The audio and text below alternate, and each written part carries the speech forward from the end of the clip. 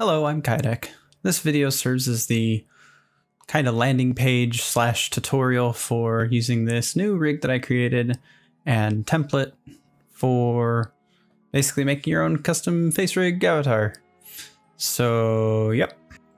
This avatar is created in the Among Us style with the hopes of kind of helping out streamers and anybody who wants to enjoy some fun face rig type content.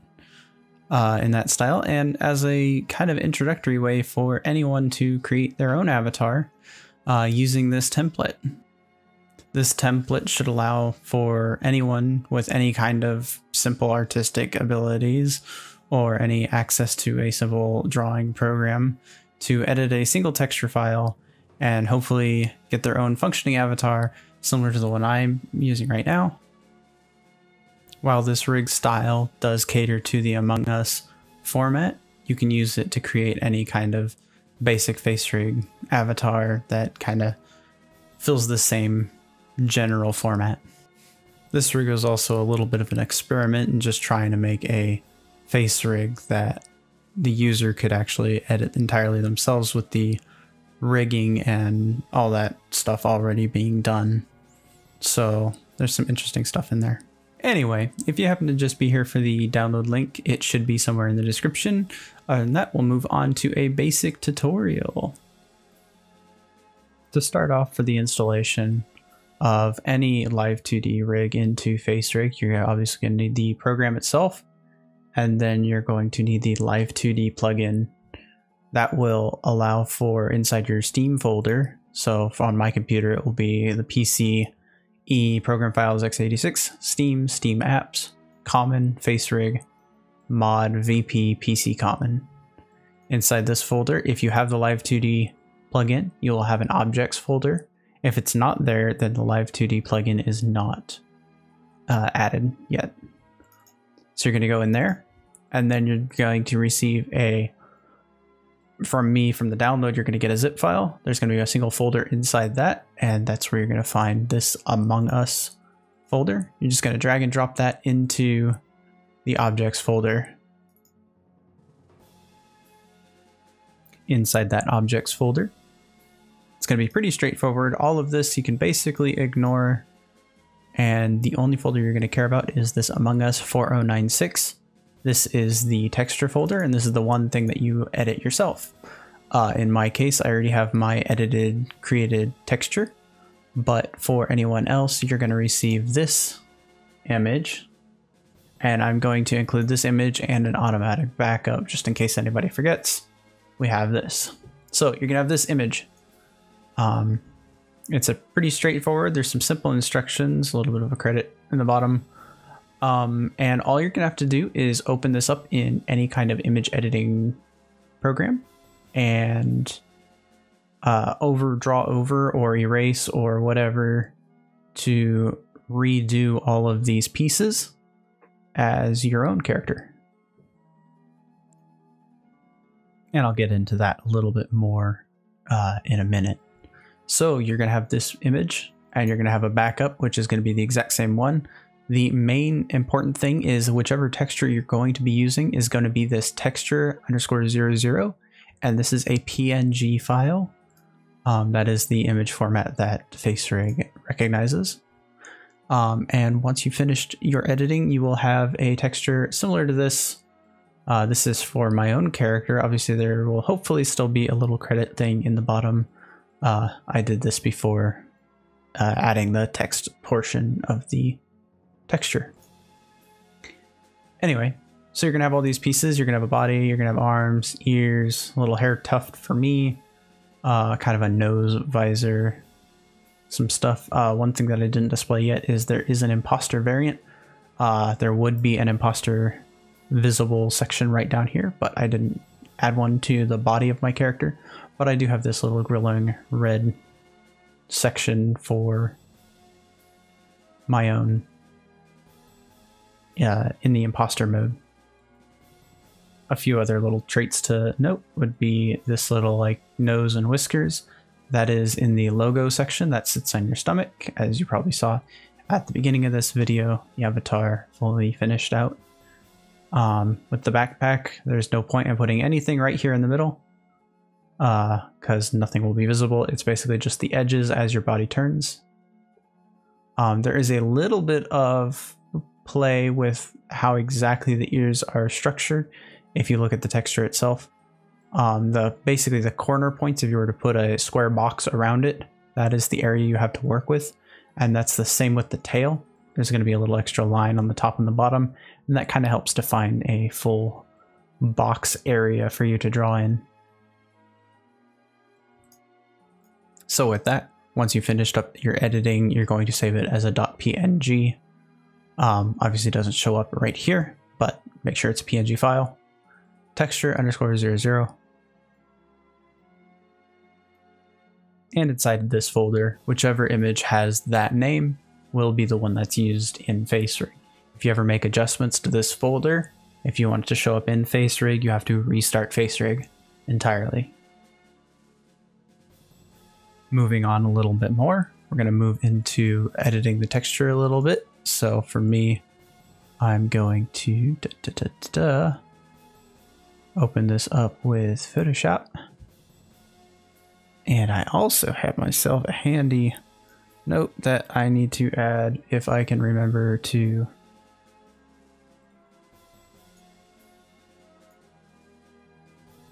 one thing that I'm going to hopefully add in a future video is kind of a breakdown, the logic and thoughts that go into the creating of this, because with the interest of making it for other people to create their own characters, I needed to lay out this in an easy to understand format.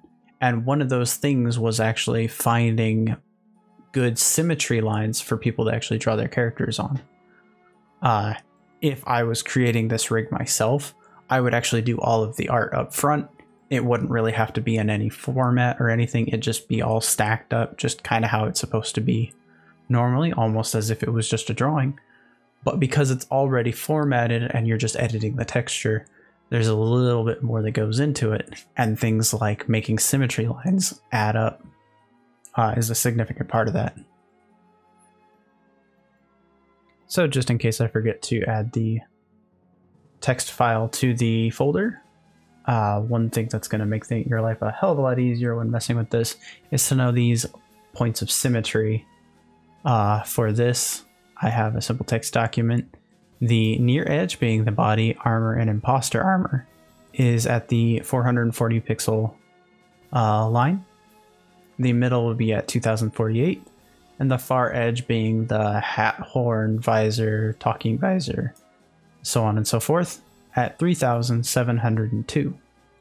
The tail is not on that symmetry line. The tail is a non-symmetrical item and swings on its own apart from symmetry. So as just a quick example, if I was to want to edit the body, now I'm recording on my regular monitor and not my tablet, this is going to be very silly. But just as an example, if you were in Photoshop and you want to use symmetry, you go to your brush tool, you'd go to symmetry, vertical symmetry, and then it's going to show up here, but up here at the top, you're going to see the X coordinate. And that's the number that we're going to be manipulating. So if I want to be on the body armor and imposter armor, we're going to put in 440 right there, and that drops the symmetry line right there.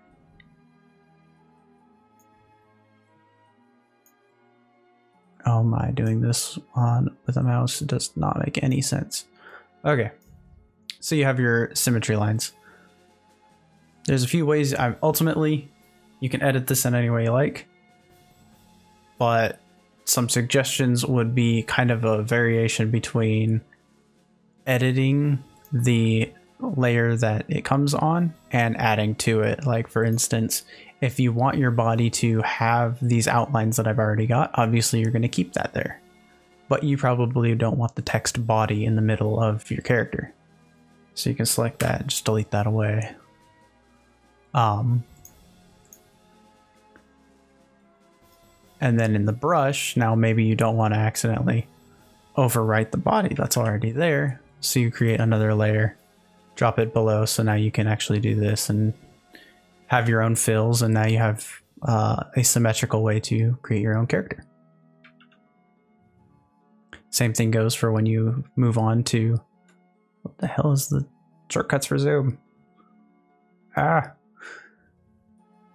So anyway, you can turn off symmetry, and then you can move on to the, once you've filled out the one section, you can move on to like the ears, and you'll go, oh, let's do another symmetry. Already defaults to 2048, and you just hit OK. And voila, you have another layer to texture. Now, just as a reference, as I already stated, the rough outlines of the things are where they're going to be in the program. So that's why you can see the slight outline to the armor, is you can basically draw all the way out to that outline and it'll show up in FaceRig. Same with the imposter armor, but like for the body, it doesn't have that box, so you really do want to keep it within that frame of that body itself. With the ears, you have basically that spot to work with per ear. There's a tiny bit of leeway on either side, so if you want to make like tall ears, that's totally fine.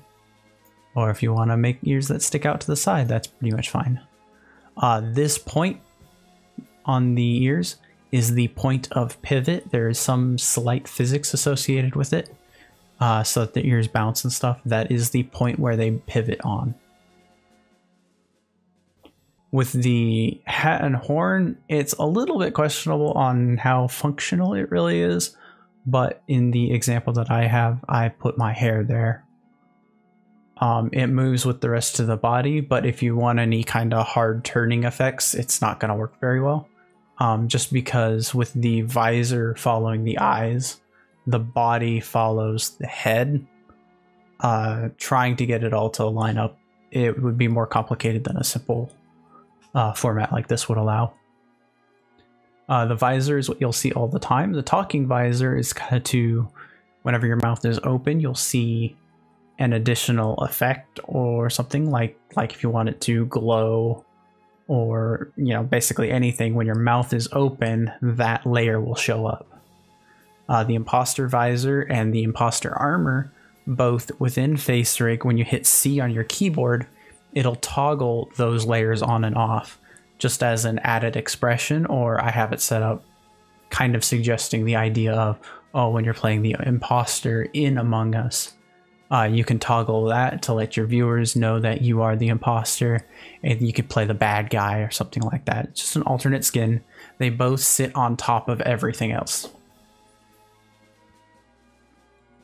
With the logo, that's somewhat of a secondary thing. I'm not sure how effective it really is, but it's an additional sign that basically sits on the stomach and is on top of everything else. So if you have like a specific character logo or just something that you want to always be shown, you can put it there. It's kind of like having a t-shirt.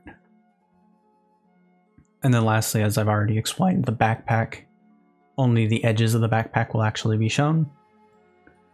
And the tail, here's that line I was talking about. You really, when you're making your tail, so in case you're like a husky or something like that, you have a decent space to actually put like a full curl or something in there. If you just want that kind of tail. Unfortunately, if you have a very, very long tail, that's not going to work. You basically have this box to work in.